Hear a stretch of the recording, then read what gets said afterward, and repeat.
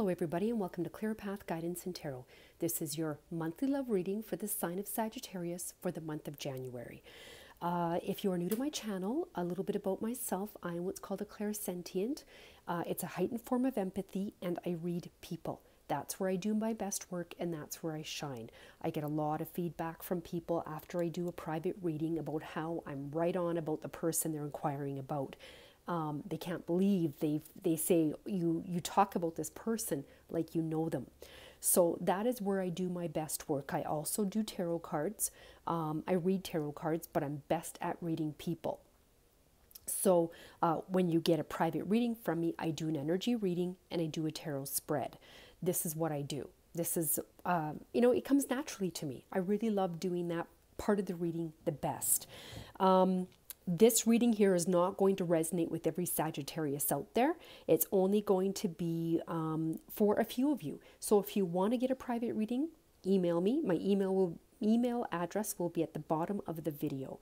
And I will get back to you within 24 hours. Readings are out within 48 hours. All right. I want to thank everyone for watching my videos, for subscribing, for watching. And if these messages resonate with you, I'm really happy. I'm glad that I can provide that service for you.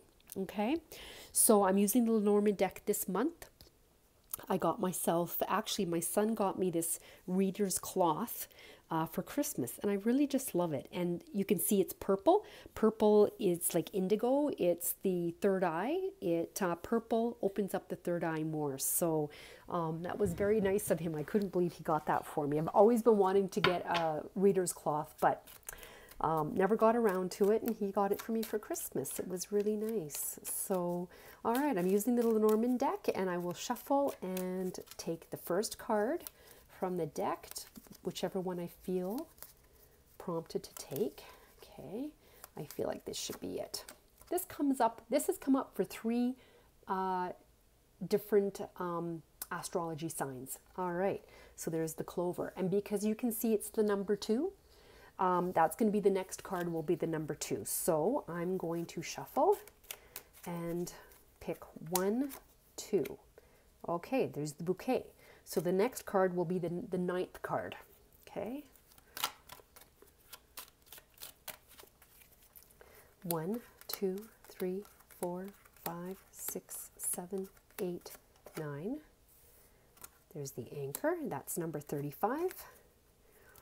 Might not be enough cards in the deck because this is the second last card. There's 36 cards. So I'll put them all down. 1, 2, 3, 4, 5, 6, 7, 8, 9, 10, 12, 13, 14, 15, 16, 17, 18, 19, 20, 21, 22, 23, 24, 25, 26, 27, 28, 29, 30, 31, 32, 33.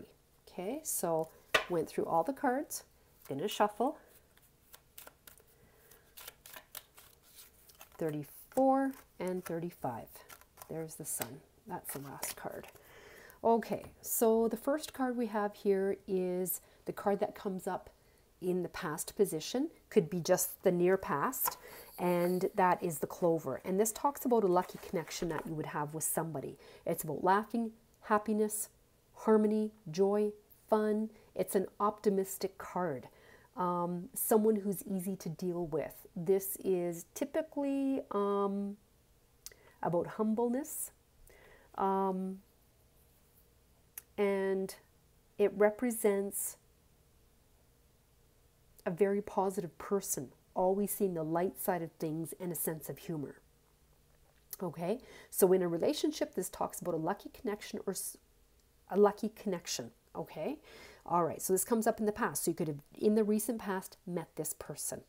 All right, the next card is the present situation, and that is the tulips.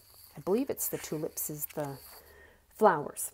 All right, so are you having fun with this person right now? It's about fun times, happy times, people coming, having fun with your friends. This is a person that is charismatic, and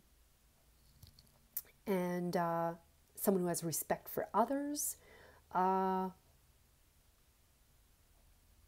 and so this could be going on in your love life right now. Very lucky connection, And then you have these flowers, which is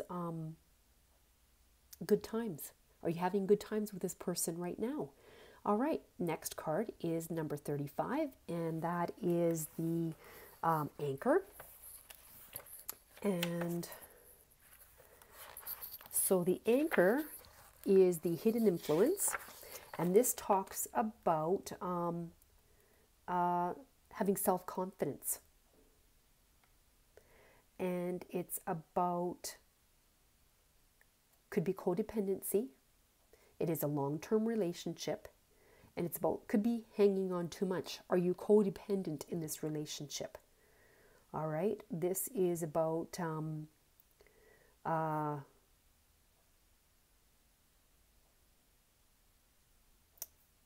what settles you in life and what you are doing in your life. Okay.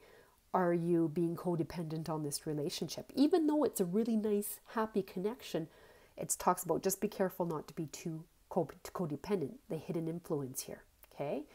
Then we have the advice.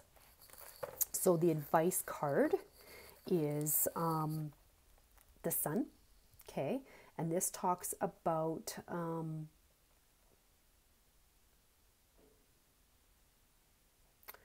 it talks about strength. All right.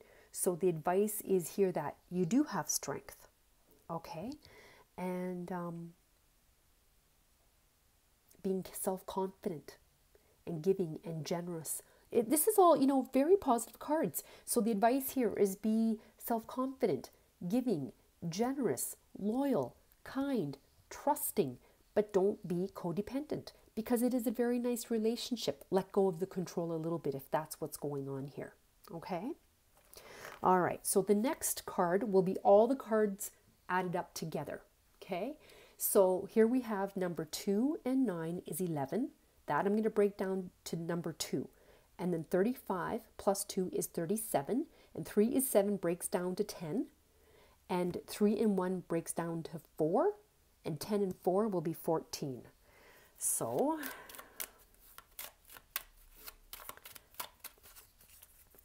1, 2, 3, 4, 5, 6, 7, 8, 9, 10, 11, 12, 13, 14.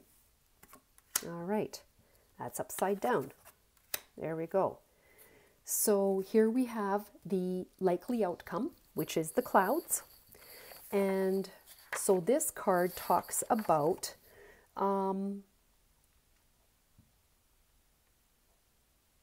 could be at the likely outcome. This could be somewhat stressful by the end of the month. It's about disharmony, and work could be overwhelming this situation. But you can see here that the darkness is on the left, the light is on the right, and as you are moving through this, this is going behind and this is moving forward. Okay, so whatever is on the light side of the card, next to it are lighter situations, and whatever is on this side would be heavier situations. Okay, so this side it's problematic. This side it's talking about being lightening up. So there could be some problems here. Even though things are going well, it's going to lighten up even more. Okay, don't be so codependent on this person. Okay, that's what this hidden influence is here. Okay, it could cause some problems. All right, now I will pull a card. I will let one card fall out from Doreen Virtue's Romance Angels. All right. Okay, I let that fall out. All right, playfulness. To recapture romance, allow your inner youthful spirit of fun to shine. All right, don't be so codependent. Have fun. This is a fun relationship, a lucky connection. All right. In the end, it'll be all right. Okay, just don't be codependent on this relationship here. All right. Okay, so that is your reading for all of you Sagittariuses out there for the month of January. Again, if you're interested in a private reading, email me and I'll get back to you as soon as I can. All right, thank you and have a great month. Bye-bye.